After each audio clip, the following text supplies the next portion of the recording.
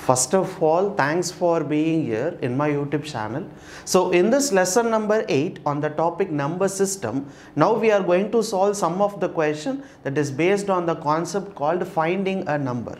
So friends, listen here. So totally previous 7 lesson, that is basics of the topic number system. So from this lesson number 8, we are going to solve some of the question on this topic number system. So if you take this lesson number 8, finding a number, it is most important concept in the complete aptitude section, right? If you are preparing for any campus interview or bank exams, whatever exam be, definitely one question will be asked in the section that is finding a number. Usually they will give some sort of sentence like question. We have to read the sentence and we have to frame our own equation. For solving these types of question does not have any formulas. You have to read the question step by step and you need to frame a small equation and you need to find that unknown. In that equation, some value will be unknown. So we have to find that unknown number. So that's the thing we are going to learn in this lesson number 8. So friends, listen here. Before solving the question, you have to know one of the basic concept. For example, if it is 17 minus 10 is what? 7. Yes or no? 17 minus 10 is 7. Everyone knows this. But if you express this term in way of some sentence, for example, first number, right? I am just saying this equation or else this number in terms of a sentence. First number, difference second number is 7. Yes or no? We can say like this. We can say this expression as first number, difference second number is 7. Difference is nothing but subtraction. So first number, difference second number is 7. One way of saying this expression. Second way is the first number is 7 more than the second number. Yes or no? Right? First number is 7 more than the second number. When compared to second number, first number is 7 more. Second way of saying. Or else the first number, important area, the first number exceeds the second number by 7. What is the meaning of it? The first number exceeds the second number by 7. The meaning is exceeds is nothing but more. The first number is 7 more than the second number. So always remember that in the question, if you find the word difference, what you need to do? You need to subtract. In the question, if you find the word how much more or less, you have to subtract. The question, if you find exceeds, also you need to subtract. So never forget these 3 important words in this number system topic, right? Mostly they won't ask you difference and more. They will concentrate more on the word exceeds. The first number exceeds the second number by 7. What is the meaning of it? The first number exceeds the second number by 7. The meaning is the first number 7 more than the second number, right? First number, difference second number will be 7. Understood? This is called as exceeds. So this is enough, friends. This is more than enough. Let me go with the previous various exam competitive asked memory based question that is based on this finding a number. Question number 1. So what is 2/3 of half of 369? So friends, listen here, it is very easy, right? So we need to find 2/3 of. 2/3 is what? 2 divided by 3. So which is called as 2/3, right? So 2/3 of is nothing but multiplication. So 2/3 of half is nothing but 1 by 2. So half of 369. So we have to find what is the number of it. Got it or not, right? So nothing but we have to read the question once or twice and we need to frame an equation like this and we need to solve the question. See here, 2 by 3 of is nothing but just now I have told it is called as multiplication. Got it? So 2 by 3 of 1 by 2 of 369. So I think we can cancel this. We can cancel 2 and 2 here. So we can cancel as 1 3s are 3, 2 3s are 6, 3 3s are 9. So finally the number will be 123. So this will be the answer for question number 1. Easy or not? Very easy, right? So that's the thing. You need to understand the question and you need to frame an equation like this. Question number 2. So if 1/3 of 1/4 of a number is 15, then what is the 3/10 of that number? So first we need to find what is the number, and then after finding the number we need to find for that number what is 3/10. Got it or not? So first, if 1/3 of, 1/3 is what? 1 divided by 3. So 1/3 of is multiplication. Got it? So 1/3 of 1/4 of 1/4 of a number, right? 1/4 of a number. We don't know what is that number. So let me keep it as x. So the of number is what? 15. So friends, understood or not? 1/3 of 1/4 of a number. That number we don't know. It's an unknown number. So let me keep that number as x. So 1/4 of a number is equals to 15. So first let me find what is the value of x. Got it? So this can be done as, so x is equal to 4 into, so we can say this 15 into 4 into 3. Got it? So x is equal to 15 into 4 will be 60. So 60 into 3 will be 180. Got it? So finally we got the number, that is x value is equal to 180. This is not the final answer. Why? Because finally what we need to find is, after finding this number, we have to find what is 3/10 of this number. Got it? So 3/10. So 3/10 of this number, that is 180. So when you cancel 0, 0, so 18 into 3 will be 54. So 54 will be the final answer for question number 2. So friends, understood, right? So the initial equation is most important. So 1/3 of 1/4 of a number. That number, we have to find that number. Got it? So 1/4 of that number is 15, which is nothing but equal to 15, right? So we need to initially find what is the value of x.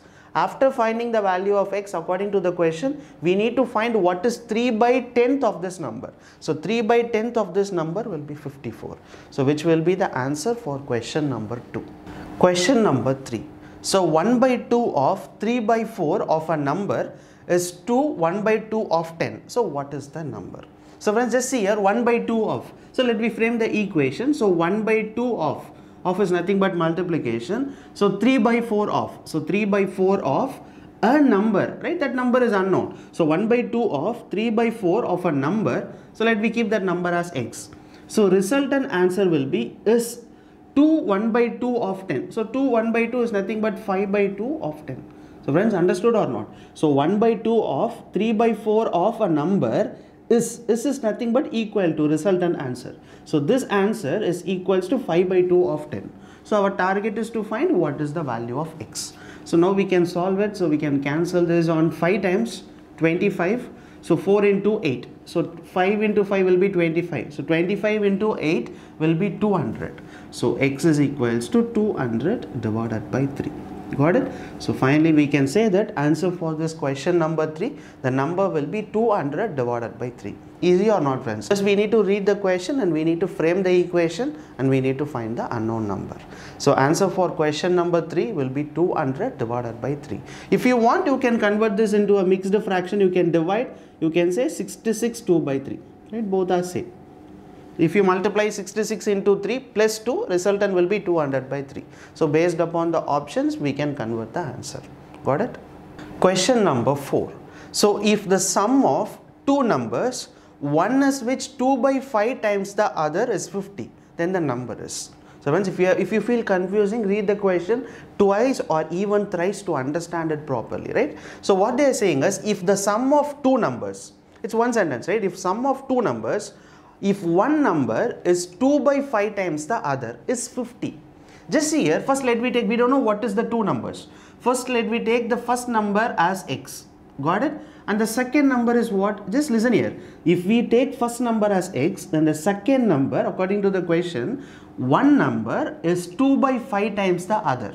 So if first number is x, then the second number will be 2/5x. Got it or not? So one number is 2/5 times the other. Got it? So we found first number is x and the second number will be 2/5x. So now according to the question, if the sum of two numbers, sum is nothing but addition. So sum of two numbers is 50. Got it? So first number is what? X. Second number is what? 2/5x. So sum of two numbers is 50. So we need to find what is the two numbers. Got it? First let me find what is the value of x. So if you find the value of x, then finding both the numbers is easy. So let me do one thing, we can cross multiply it. 5x plus 2x, so divided by 5 is equals to 50. So 5 plus 2 will be 7x is equals to 250. So x is equals to 250 divided by 7. So finally we got the value of x will be 250 by 7. So which will be the first number? So first number is equal to x. And now we got x is equal to 250 by 7. So we can say that the first number will be 250 by 7. So what about the second number? So instead of x, substitute 250 by 7. So 250 by 7. So when you cancel it, so this becomes 50. So 50 into 2 will be 100. So 100 by 7. So 100 by 7 will be the second number. Got it? So finally answer for question number 4. The two numbers are 250 by 7, 100 by 7. So friends, got it, right? So remember one thing, if one number is when compared to other is 2 by 5 times. So we need to assume the first number as x and the second number will be 2 by 5 of x. Got it? So the first number and the second number, and then after finding it, the sum will be 50. So initially we found what is the value of x, and then we substituted here and we finally found what is the value of first number and the second number. Question number 5. So if 3 by 4 of a number is 7 more than 1 by 6 of the number, then 5 by 3 of the number is. So friends, listen here. What is the important word in this question? More. Yes or no? See here, more. In the beginning of the video, I have told you, wherever you find the word more, difference or exceeds, what you need to do? You have to subtract. So never forget this, right? So now what they are saying is, if 3 by 4 of a number is 7 more than, what is the meaning of it? So the first number when compared to the second number, where the first number is 7 more. So nothing but the difference, right? So first number difference second number is equals to 7. Understood or not, right? So I've told you the same concept in the introduction of this video, right? So first number exceeds second number by 7, or else first number 7 more than the second number. So all these cases you have to find the difference. Got it? So now what they are saying is, if 3 by 4 of a number, right? So 3 by 4 of a number, of is nothing but multiplication of a number. So that number is unknown. So let me keep it as x. So 3 by 4 of a number minus of 1 by 6 of a number. So 1 by 6 of a number will be 7. Understood or not, friends? How I wrote this? Got it? So 3 by 4 of a number minus, why I written minus here? Because it is more. More, difference, exceed. All the three cases you need to find the subtraction, or you need to find the difference. So 3 by 4 of a number minus of 1 by 6 of a number is equals to 7. So now find the value of x. So I think this can be written as 3x by 4 minus of x by 6. So x divided by 6 is equals to 7. So let me take an LCM as 24. So 6 4s are 24, or else we can take the LCM as 12, right? So 4 3s are 12. So this can be written as 9x. 6 2s are 12. So this will be 2x is equals to 7. So 7x is equals to 7 into 12. So we can cancel 7 and 7. So x is equals to 12. So finally we got that number is 12. This is not the final answer. Why? Because in the question what they are saying, we need to find then 5 by 3 of the number. So for this number we have to find what is 5 by 3. So 5 by 3 of the number what we found is 12. So now we can cancel it 4 times. So 5 into 4 will be 20. So 20 will be the answer for question number 5. So friends, understood, right? So writing this equation is most important. So never forget these 3 important words: more, difference and exceeds. Question number 6. If 1 by 2 is added to a number and the sum is multiplied by 3, so the result is 21, then the number is. So when see here, if 1 by 2 is added to a number, so we don't know what is that number, so let me keep the number as x. So now what they are saying is 1 by 2 is added to the number. Got it? We don't know what is the number, so let me keep this x. So now we can say 1 by 2 plus x. So 1 by 2 is added to the number. And this sum, right? So this total is multiplied by what? Just read the question. And the sum is multiplied by 3. So this complete term is multiplied by 3. And the resultant answer is 21. So is equals to 21. So what is our target? Our target to find what is the number. So for what we can do here is, so let me multiply this. This can be written as 3 by 2. Yes or no? 3 into 1 by 2 will be 3 by 2. So plus 3 into x will be 3x is equals to 21. So 3x is equals to 21 minus 3 by 2. So 3x is equals to, this will be 42 minus 3. so divided by 2. So when you subtract 42 minus 3 will be 39. So x is equals to 39 by 2. So cancel by 3 times here. So 1, 3. So x is equals to 13 by 2. So 13 by 2 will be the answer for question number 6. If you want, you can write this as 6.5 based upon the options. So finally we can say that the number will be 13 by 2. Question number 7. So if 4 by 5 of a number exceeds 3 by 4 by 8. So what is that number? So friends, see here, by reading the question, we have found one important word called exceeds. So never forget the 3 words: more, exceeds and difference. What you need to do? You have to subtract the first number and the second number. Got it? So here 4 by 5 of the number. So nothing but 4 by 5x. Got it? Exceeds subtraction, right? And the second number is what? 3 by 4th of the number, that is x. Listen here, they didn't give you that 3 by 4th of the number, but they have given exceeds, it's 3 by 4th. Nothing but when compared to this number is 3 by 4. Got it? So 4 by 5 of a number exceeds 3 by 5 of its number, right? Of its, that is important. So of its number, got it, is equals to what? 8. So most of the students, what they usually do is they will write 4 by 5x minus only 3 by 4. So not to make that mistake again, listen here, 4 by 5 of a number exceeds, its is nothing but they are comparing 3 by 4th of this number. Got it? So its 3 by 4th of number is equals to x. So now we need to solve and we need to find what is that number. Got it? So we can take LCM as 20, 5 4s are 20, so this will be 16x, 5 4s are 20, so this will be 15x is equals to 8. So x is equals to 160. That's it, because 16 minus 15 will be 1. So we can say x is equal to 160. So this will be the answer for question number 7.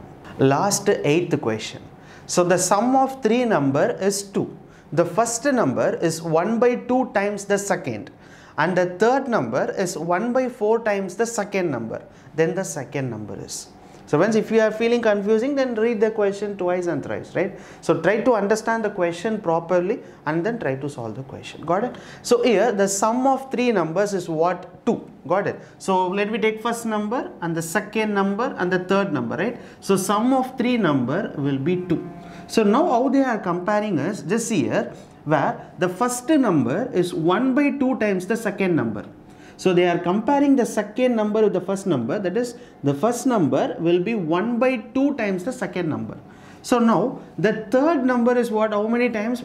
Again the third number they are comparing with the second number. So the third number is 1 by 4 times the second number. Got it? So always they are comparing the first number and the third number by which number? Second number. So what we can do here is we can keep the second number as x. So now the first number will be x by 2. Yes or no? Because first number is 1 by 2 times the second number. So we can say x by 2. So the third number is 1 by 4 times the second number. So this can be written as x by 4. Friends, understood or not? So finally we can say that x by 2 plus x by 4 is equals to 2. So first number, second number, third number, all the 3 numbers sum will be 2. So now we can find the LCM. So we can take LCM as 4. So this becomes 2x, this becomes 4x, and this will be x is equal to 2. So this will be 7x is equals to 8. So x is equals to 8 by 7. So finally we need to find what is the second number. So second number is nothing but x. So x will be x 8 by 7. So this will be the answer for question number 8.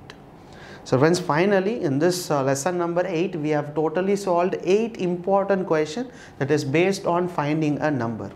So this is not at all enough. You have to practice more and more number of questions. So nearly try to practice 50 or 100 questions that is based on finding a number. So only then you can able to crack the question in the exams. So thank you so much for watching this video. So if you really like it, share the video to your friends, those who are preparing for the competitive exams. So thank you so much for watching it. Bye.